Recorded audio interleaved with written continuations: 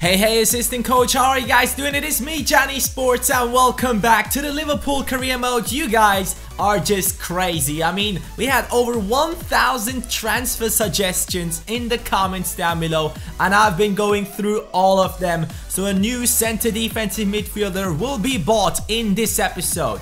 Let's get straight into that, shall we? I have seen many suggestions. Players like Matuidi, I've seen Krychowiak, I've seen William Carvalho, all these players, but I've also seen Nemanja Matic, and I knew this guy is the right one. He's 85 rated already. I told you guys I want a high rated center defensive midfielder who is able to defend, who is strong, and you guys have given me his name. Nemanja Matic is, in my opinion, one of the best center defensive midfield players in the world, and I want to thank to all the assistant coaches who have suggested his name and have told me to buy him. I obviously have seen many people saying like Matuidi. Matuidi is only 5'9". Nainggolan, same with him. He's only 5'9". I need a strong center defensive midfielder because he will be playing in that position on his own. So you need someone who can outstrengthen your opponent, and Nemanja Matic and Krychowiak,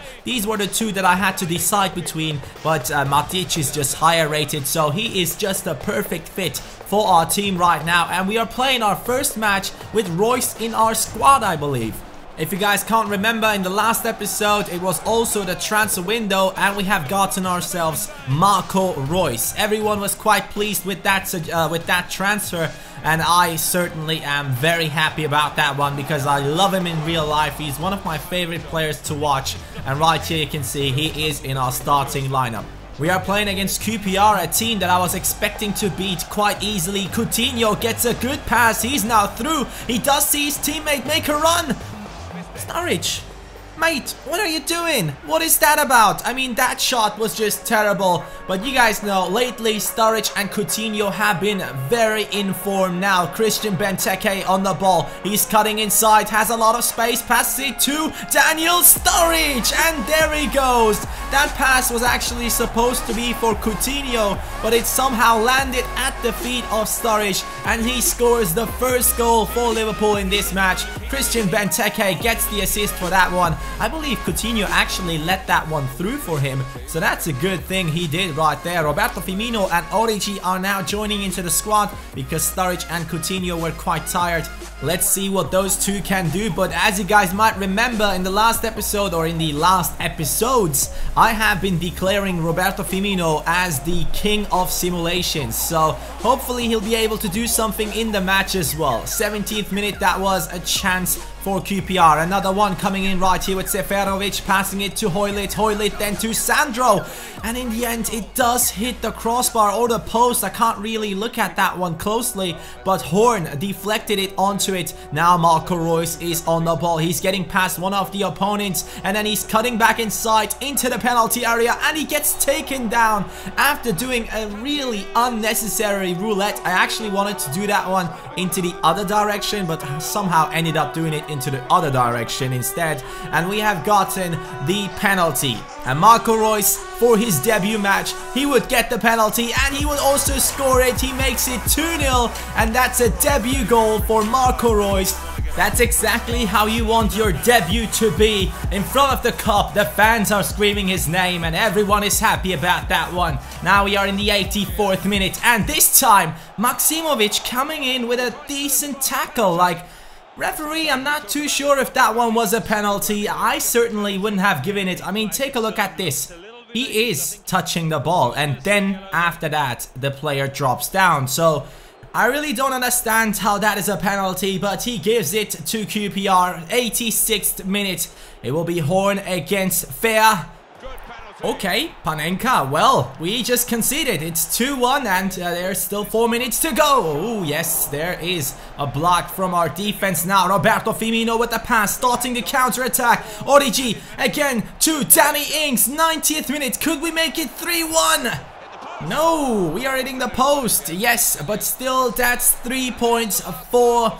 I was just about to say Bayer Leverkusen for some reason. Why the hell did I want to say Bayer Leverkusen? I really don't understand what's going on in my head right now. But Liverpool has gotten 3 points, and I'm now asking for Matic. I really want this guy in my team. 30 million plus Lori. He is a player that we haven't used at all, and I will never use probably, because we have Riedewald and we have Ginta. So I'm not really interested in using him. I'm using him though in the transfer deal for Matic. I know I'm paying a lot for him, but you have to know he's already 85 rated and he can go up to an 87 or even an 88 rating. So he is the perfect fit for the future in my opinion. We are getting an offer for Benteke, 34 million from Spurs. That's not enough. I'm rejecting all offers. I am not looking forward to sell Benteke this season. The same goes for Daniel Sturridge. I'm really not looking to sell any of my strikers this season. Maybe next season, or let's just put it this way, probably for sure next season, because this is just not working out. Our team is good. I mean, they are average. They are just slightly above average right now. And the striking position, that is just not working out. But Chelsea have accepted the offer for Matic, and now we are on the transfer deadline day, and he does accept the contract offer. Matic is now joining Liverpool, 85 rated, 28 years old, established center defensive midfielder. This is exactly what I wanted to see in my team assistant coaches, so thank you so much for suggesting Matic. But on the right hand side you can see him is already taking over his role, and he does have some great stats on him. He's really good in defending. He has 90 stamina, 90 strength, high defensive work rate. He's 6'4" tall, so he's just basically the perfect center defensive midfielder for our team. Now AS Monaco is trying to buy Coutinho. And boys, Coutinho is someone that I will never sell. I am not getting rid of Coutinho at any point in this career mode. Only if they offer like something above 100 million. But Coutinho will not leave the team unless we get around 100 million for him. I know he's not worth it right now, but there's like a emotional worth that I have for Coutinho. He is my favorite player for Liverpool, so I don't want him to go anywhere. But here is the transfer deadline day. We are still working it out with AS Monaco, and luckily they did not say yes we are matching it. They just said they will stop pursuing Coutinho, and that's a good message. On the right hand side you can see David Silva moved over to Barcelona, and Pereira moved over to Manchester United. Those are the two big transfer deals at this transfer window. And then the latest deals show you a couple of players changing teams. Nothing too important right there. Oscar Lingard, we have been talking about this guy for quite some long time, and I'm still waiting for him to turn 17 years old, because as you guys know, he is very small. He's only 5 foot tall, and if he turns 17 he should go up to like 5'5" at least. So that is something we are waiting for to get him into the first team. James Milner has been taking a role in the team that's quite unlucky for him, because currently this formation doesn't really need James Milner, but whenever I can I will sub him in as a substitute for Markovic on the right midfield side. James Milner is certainly better at crossing than Markovic right now on his statistics, I believe. So that will be something I will do. Markovic is someone that I have found true love with, I have to say. I really like the guy on the right midfield position. And currently, by the way, we are only 3 points away from the first spot in the league. So we haven't been this close, and now that Chelsea have lost Matic, I'm actually looking forward to see them lose a few more matches, because one of their best defensive midfielders, or better said, their best defensive midfielder has left their team. So hopefully their midfield will not be as strong as it used to be. Our next match is against Aston Villa. Matic straight away is showing that he is not someone to joke with. If you want to dribble against him, he will take you down. And right there, he's showing it to one of the players of Aston Villa. Now Benteke on the ball, looking for his teammate on the right hand side. Markovic on the 18th minute. He does cut inside, crossed it in.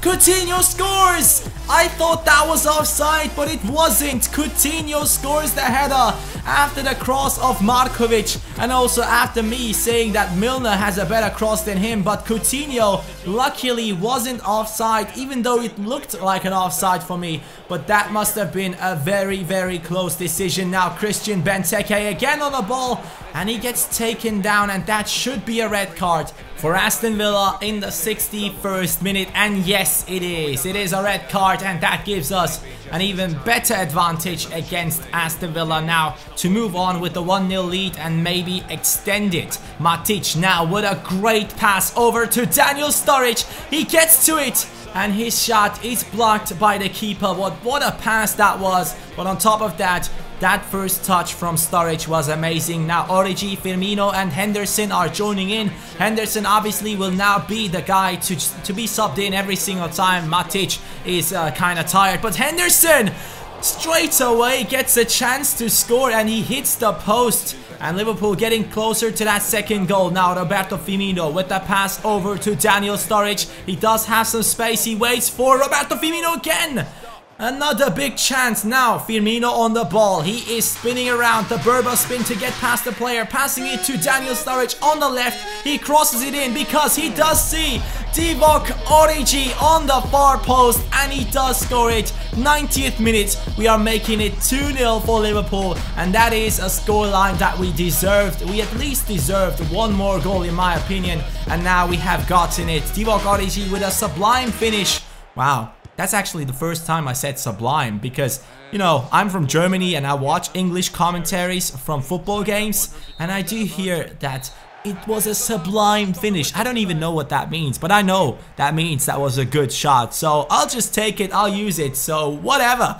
We have scored, and it's 2-0, and Origi has done a good job as a substitute. Magellan on top of the victory is now going up to a 65 rating. He's growing quite fast, and this is the league table. Chelsea have won their game. It is still 3 points between us and them. Arsenal are chasing us, and Arsenal is being chased by Spurs and Everton. Manchester City and Manchester United below the top 5. That is quite surprising. I was expecting Manchester City to be at the top again, but after the big loss of the title in the last season, it seems like they are kind of destroyed morally and they can't get back up into the top 5. But here you can see we are playing against Norwich City, and it's another game that our team should be winning. Hooper now with the pass over into the middle, and we conceded already.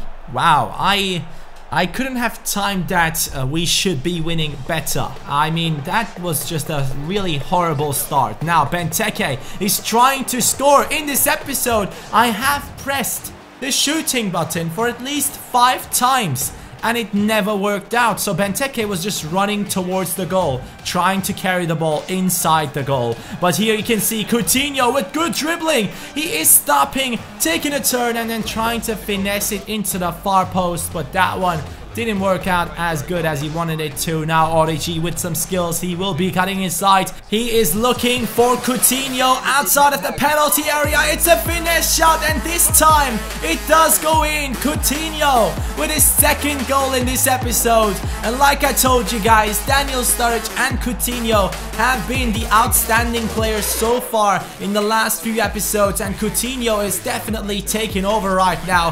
He is the guy on form, and you can see him doing really well with his shots and stuff. But we are now in the 53rd minute. It is Origi with a cross inside for Benteke, and that one will get saved by the goalkeeper, and we still try to move on and get to that ball again, but it didn't work out. Now though, the goal scorer Coutinho had to be subbed off because of stamina reasons. Danny Ings, Firmino and James Milner are joining in, and I was looking forward to see one of these three to have an impact on the game. Roberto Firmino trying his best, passing it to Matic. His shot comes off the crossbar and Origi heads it, but a great save by the goalkeeper, who does get back up to his feet and then in the end saves his team from losing this game. In the end, we are only getting 1 point out of the game against Norwich City. We could have certainly done better, but I'm quite happy with our performances so far. And our next opponent in the FA Cup will be Chelsea. They will be looking for revenge after losing Matic to us, and I will be looking to get their morale down, especially for the BPL, because sometimes if you beat your opponent in the league, in the cup, their morale goes down and their players drop down on form, and that helps you to get further in the league and maybe take over the first position, and that is exactly what I'm planning. Tell me guys, do you enjoy the Matic transfer? I personally think he is the perfect deal for our team. I would have loved to get Matuidi or Nainggolan, but those guys are just a bit too small. Matuidi is one of my personal favorite center defensive midfielders in the world, but he's only 5'9" tall, and that is not tall enough to be a strong center defensive midfielder. In real life he does a good job, but in FIFA that's just the way the mechanics work. If you have a taller center defensive midfielder with high stand tackle and all that stuff with strength, he will be much better for you rather than someone who is only 5'9" tall. But in the end, I really hope you guys enjoyed this episode. Please smash that like button. Let's see if we can get to 2,000 likes. That would be great. And now enjoy the player of the episode, which is, you guessed it, Coutinho.